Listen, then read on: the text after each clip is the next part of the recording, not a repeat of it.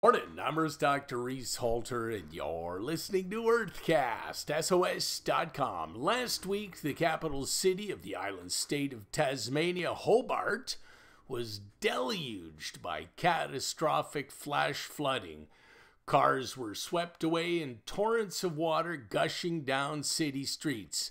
19 schools closed, 13,000 properties, no power, 130 millimeters of rainfall in 24 hours, shattered the previous May record by double the amount of precipitation. An intense low-pressure cell flooded southern Tasmania and dumped snow across parts of the high country and New South Wales.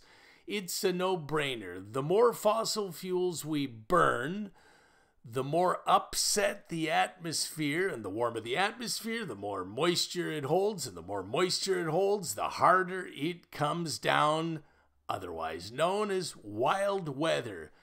End fossil fuel subsidies immediately, $5.3 trillion each year. Reduce fossil fuel emissions now until we reach a zero combustion global economy as soon as possible.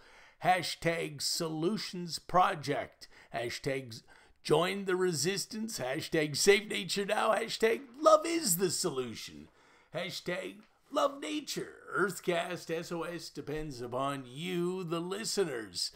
So don't be shy. Come on to drreese.com, DRREESE.com, and click on that donate button. And while you're there, pick yourself up any number of terrific books on bees, trees, seas, wild weather, life, the wonder of it all, and save nature now. Just do it. drreese.com.